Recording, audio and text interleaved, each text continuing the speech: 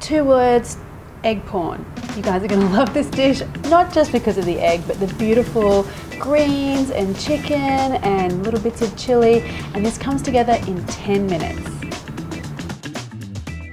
I am always looking for amazing things to cook at home that take a minimal amount of time, because just like you guys, I am super time poor when I get home, especially when I've got a toddler running around wanting my attention. So 10 minutes guys, we're going to do this recipe. We are going to start off with a crispy egg because, you know, crispy egg porn, totally awesome for a weeknight. What you need is a hot pan. Add some oil. Now we're doing this Asian style, so we need a fair bit of oil here. You tell that oil's hot by sticking a wooden spoon or a chopstick in there, and I want to see some little bubbles. So we're good to go. Just crack your egg. Carefully get this in. It's a little bit danger mouse, but it's worth it. You should hear the splash straight away. You should hear that sizzle straight away, and now you want to get in with your spatula, just kind of flick that oil over the top. And we want to wait till the bottom is really nice and super crispy, but I like to keep my yolk a little runny through the middle. And just pop that egg on a paper towel so the excess oil will drain off.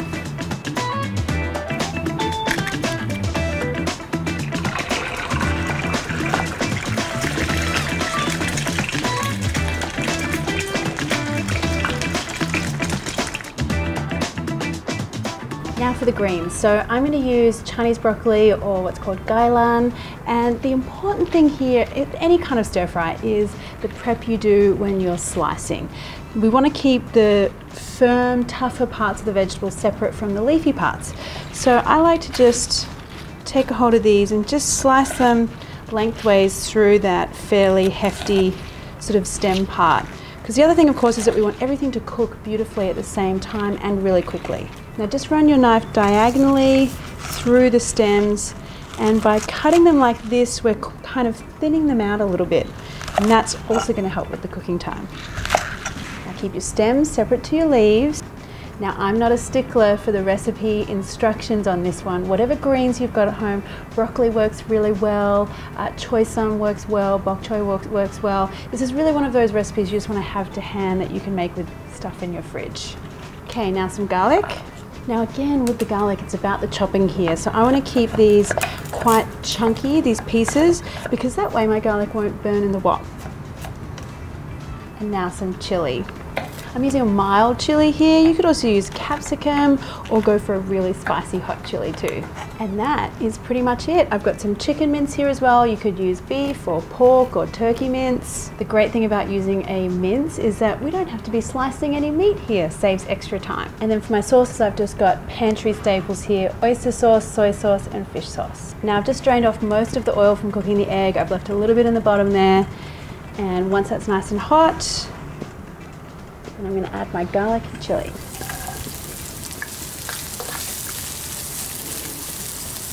And in goes my chicken.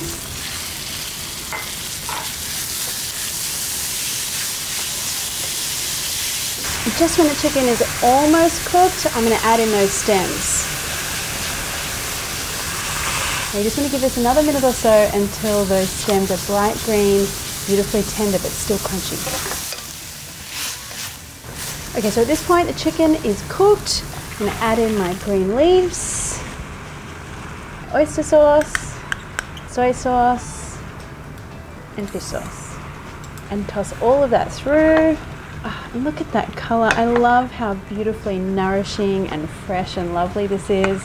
And there you go guys, done. Quick dinners don't have to be boring. They can be beautiful and so tasty. Look at that.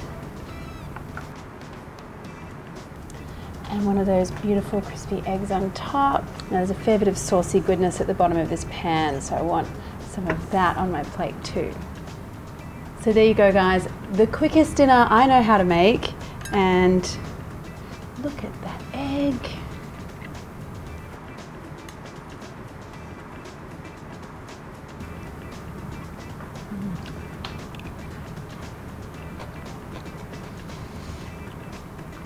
Crispy, creamy egg, the chicken, the vegetables.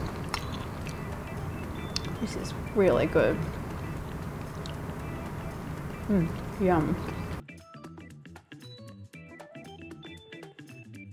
If you've got any comments or questions, pop them below, and if you enjoyed the video, why not hit that subscribe button plus the little bell one, and that way you'll get notified every time I release a new video.